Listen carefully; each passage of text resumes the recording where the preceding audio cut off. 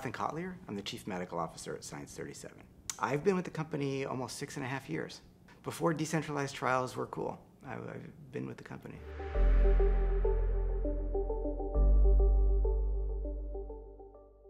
There are a couple of things. I mean, chief among them was, I think, the culture and the mission. And that was, bringing trials to patients who couldn't necessarily participate in site-based research. And I had lived that site-based existence in full-time academic medicine for 15 plus years prior to joining Science 37. And so then the opportunity to kind of turn the clinical trials ecosystem on its head a little bit and be a part of that transformation was really exciting. And on top of that, we had a culture of inclusivity and patient centricity that really resonated with sort of my own ideals and the way I'd like to practice medicine in my previous life.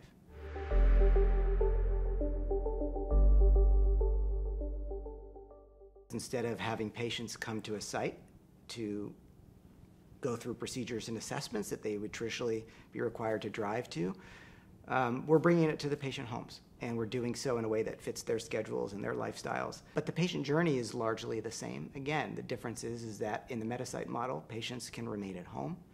And in a traditional model, those patients drive to a clinic or hospital. It's not that one's better or one's worse. It's really about giving opportunities for patients who can't get to a site the ability to participate.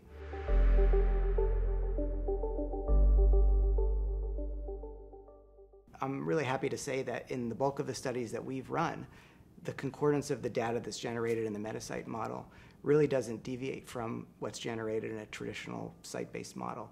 And so I think that if you can bring trials to patients and make sure that they're safe and make sure that there's no loss of data quality, then you're giving optionality to a group of folks who've really never had the option to participate in research because they live too far away from where the sites are active. I think there are a lot of synergies when you're offering patients the opportunity to participate, either to drive to the clinic or the hospital or to stay at home. And I think that's kind of the best of both worlds.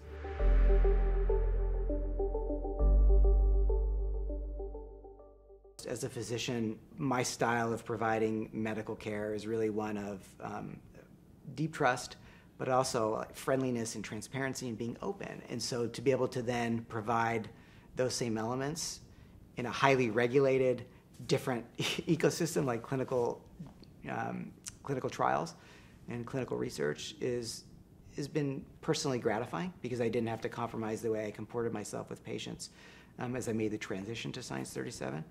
That's what makes this place so cool and so fun to be a part of.